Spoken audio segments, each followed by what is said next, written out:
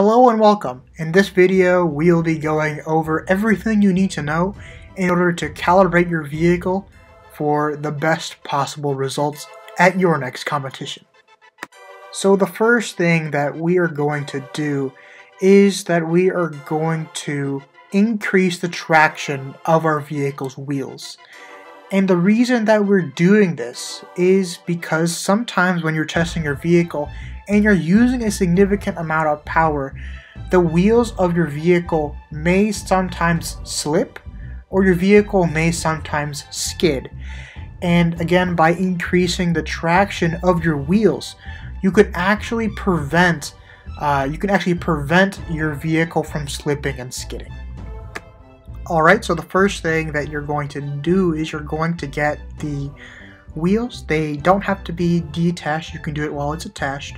You're going to need the 4 balloons and you're going to need some scissors. And essentially what we are going to do is we are going to cut out a section of the balloon, one for each wheel we want to put the balloon on. And then we're just going to, just like with the wheel treads, we're just going to put the little sliver of balloon we cut out on top of that. So what I'm doing is I'm folding this balloon in half and I'm just going to cut off the ends of the balloon with some scissors, like so. So one end of the balloon off, and then I'm going to cut the other end off.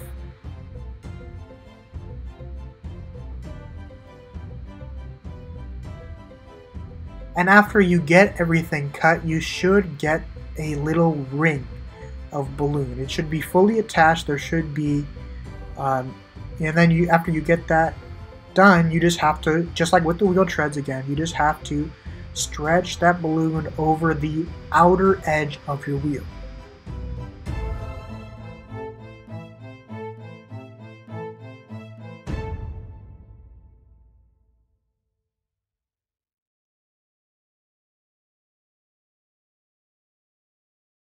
And now what we are going to do is we are going to make a dial for our wheels.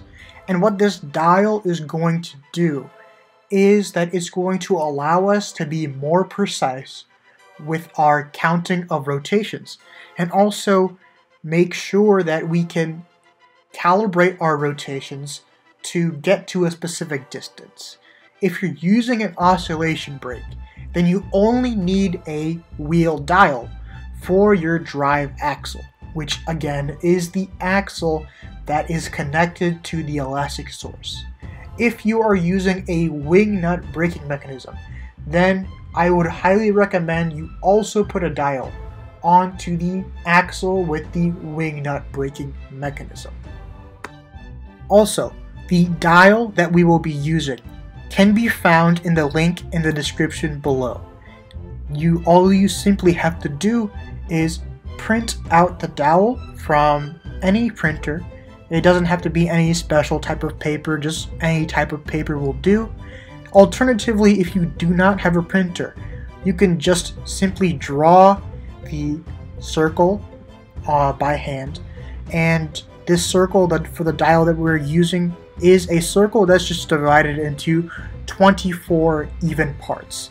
And the reason that it is divided into 24 parts is that the diameter of the circle is roughly 20 centimeters. So every increment of the dial should be just about 1 centimeter. So again, if you rotate your axle about 1/24 of a rotation, then that should mean that your vehicle would move 1 centimeter forward. So to make the dial, what you're going to need is you're going to need some scissors. You're also going to need the piece of paper with the dial on it, or you could have a hand-drawn one. And you're also going to need a wheel. And again, the wheel does not have to be detached. If it is attached, then all you need is need to find the inside diameter of your wheel.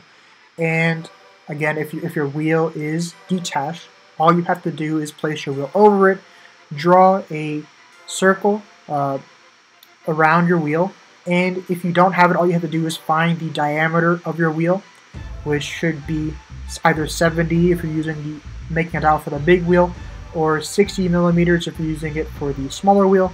And all you have to do is mark 60 or 70 millimeters onto that dial on each of the 24 spokes, like so. So I'm taking a ruler and marking that.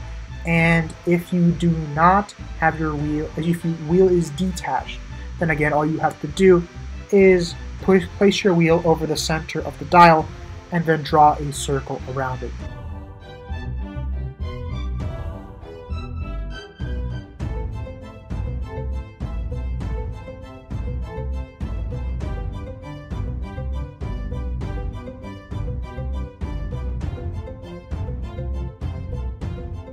After you do that, what we are going to do is we're going to place a number on each of the lines of the dial from 0 to 23. Right, so 0 will indicate that you've made a full rotation, and each of the other numbers will indicate a number out of 24. So for example, if you had the wheel and the top number, let's say your wheel was set at 24. Or excuse me, 23, right? So that would mean you've made 23 out of 24th of a rotation. So again, I'm just placing a number on each of the dial lines, and I'm marking it from 0 to 23.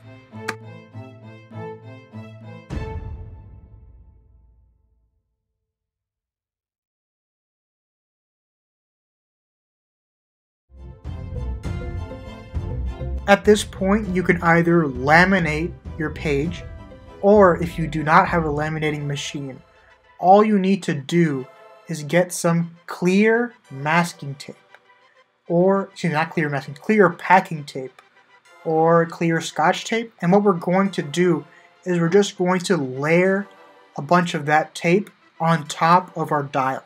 And what this is going to do is it's going to allow our dial to become more sturdy, and then allow us to securely attach this dial to our wheel without the paper sort of crumbling or becoming soaked or anything like that.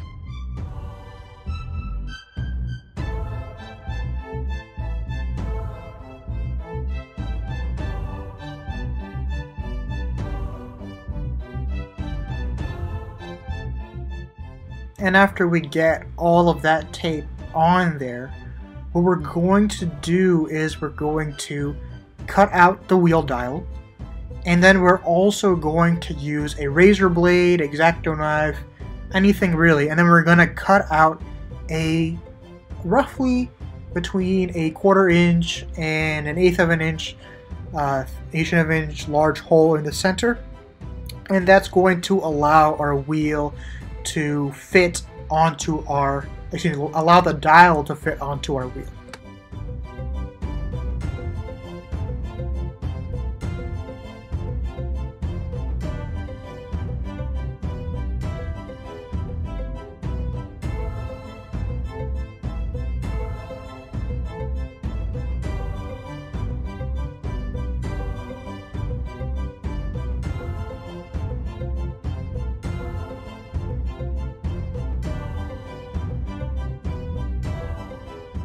After you get that wheel dial cut, all you want to do is just glue that wheel dial to your wheel, and you can use super glue or any other type of adhesive.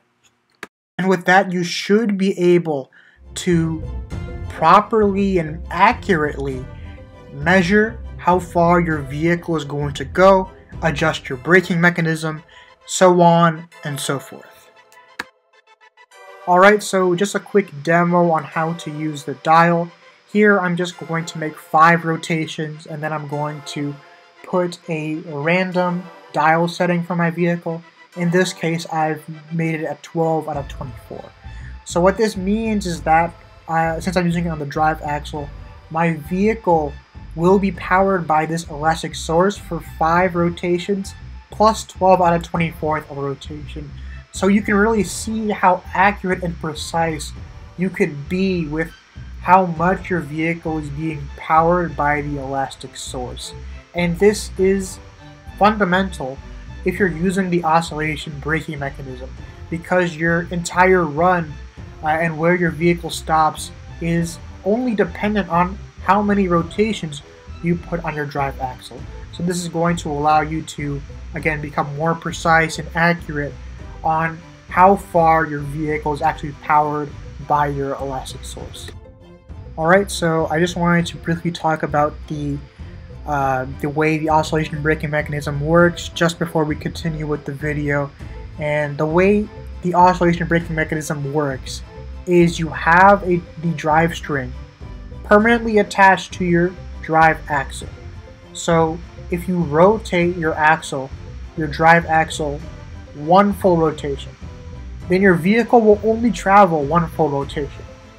And if you, let's say you go 50 rotations, right? And your vehicle will travel the 50 rotations, and then it will surpass 50 rotations. It'll go beyond that 50 rotation mark because there is nothing stopping your vehicle from going forward. However, because that drive string is permanently attached to your drive axle, it will re-wrap itself automatically around your back axle, and that will start to slow your vehicle down as it goes forward.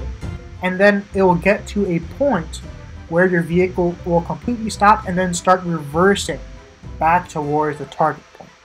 And this is solely dependent on the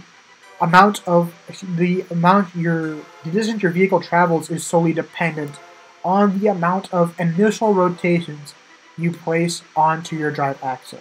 So that's why it's very important that you at least try to use some sort of dial or some other mechanism to allow you to effectively count the amount of rotations you're placing onto your drive axle.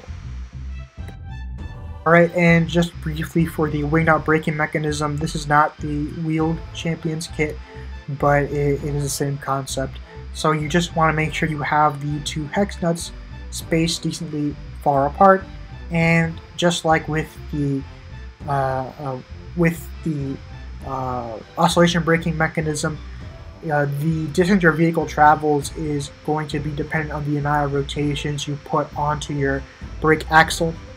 So if you put more rotations on your vehicle, more rotations of the wing nut that is further away from the spring, then your vehicle will travel further. If you put less, your vehicle will travel shorter.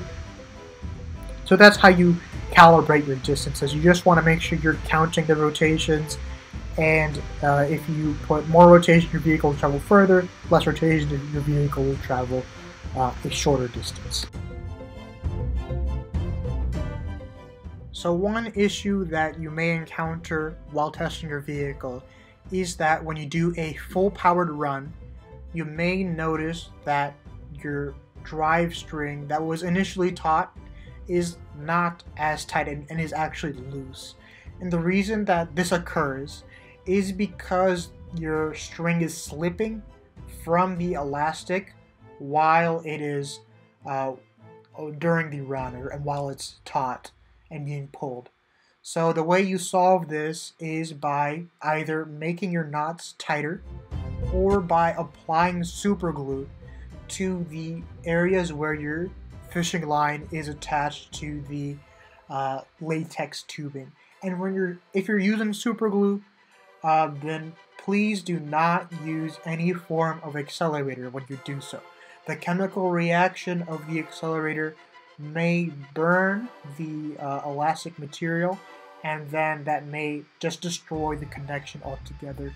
So again, if you want to prevent your fishing line from getting loose after each run, then what you want to do is just apply a little bit of super glue and make sure that you do not use any accelerator during that process. So now what we are going to do is we are going to make an aiming mechanism that can help you make your runs more consistent and help actually correct some errors that you may encounter during your competition. And to do so, we're going to need 2 paper clips from the metal parts bag. And what we're going to do is we're going to extend the paper clips so that it has a right angle and makes a really long L. So what I'm doing is I'm expanding this paper clip and making the long part of this L as straight as possible. And then what we're going to do is we are going to glue this paper clip, one paper clip to the front pivot piece and one paper clip to the back piece. And we want to make sure that these two paper clip pieces are on the same side of the vehicle. So here I am, I'm just making sure that everything's straight, and then what I'm going to do is I'm going to attach it.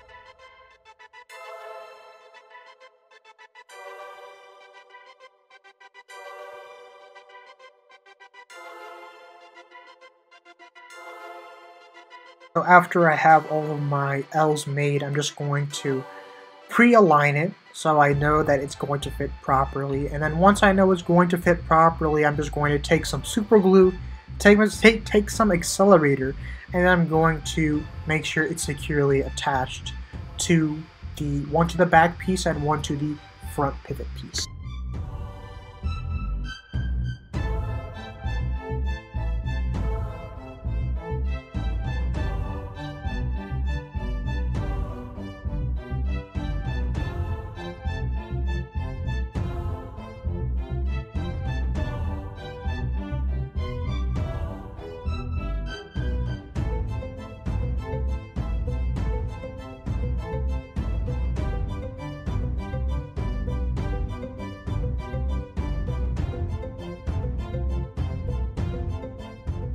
Alright, so after I get those attached, what I'm going to do is I'm going to make sure that the paper clips are perfectly straight, and because these are paper clips, you can just use your fingers and then move them around so that they are perpendicular to the ground. They're not at a weird angle or anything like that.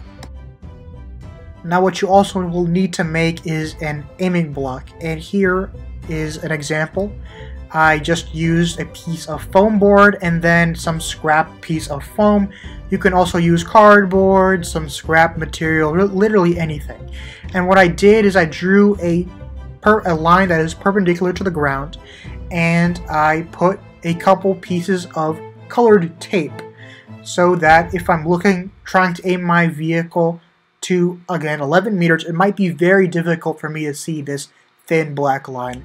So I just have these colored pieces of tape to help me see. And I also have a left and right on my aiming block. So for example, if I'm testing my vehicle, and in my practice log I say I set my aiming block at 10 centimeters to the right. So I would make sure I have an L and an R so I know which direction is right to reduce any confusion. So again, so that would be 10 centimeters to the right, this may be 10 centimeters to the left. So I just put that there just so there's no confusion during the competition. So now what we're going to do is we are going to adjust the steering of our vehicle so that we know it's traveling as straight as possible. And the way you want to calibrate this is you want to find somewhere you can just roll your vehicle. It doesn't have to be super far, it can just be a short distance.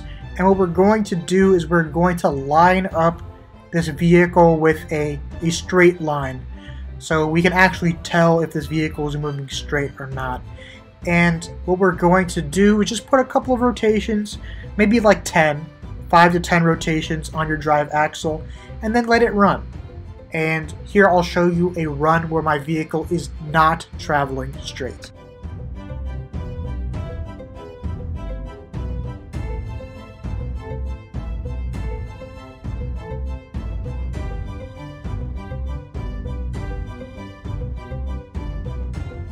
The way that you actually fix that is that you take a screwdriver and you loosen the two pivot pieces. So again, my vehicle traveled to the right. So what I'm going to do is I'm going to loosen these two bolts and I'm going to twist my axle into the direction opposite of the way it was turning.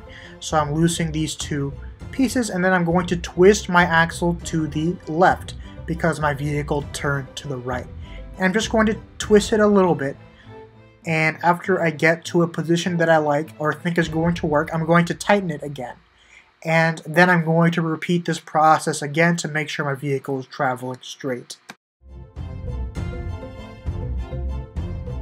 If your vehicle is traveling straight, then you should have a run that looks something like this. It doesn't have to go perfectly straight, but you want it to be at least decently straight.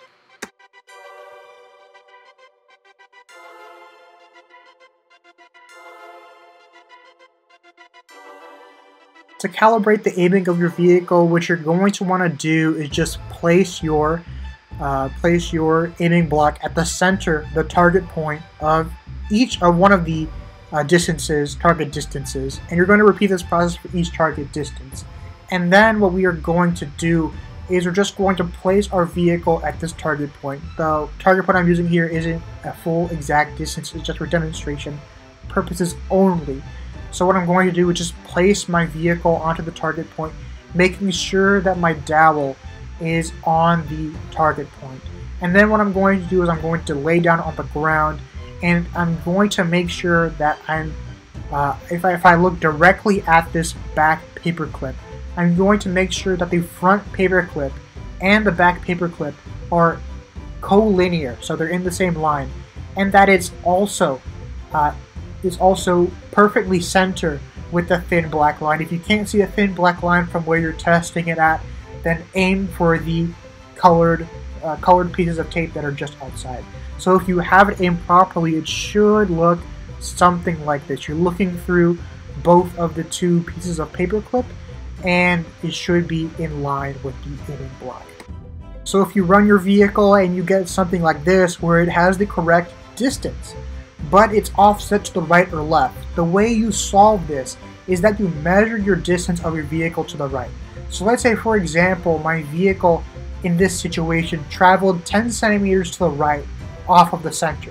What I'm going to do is when I'm testing my vehicle again for the same distance, I'm going to move my target block 10 centimeters to the left, and that should accommodate for my vehicle traveling 10 centimeters to the right.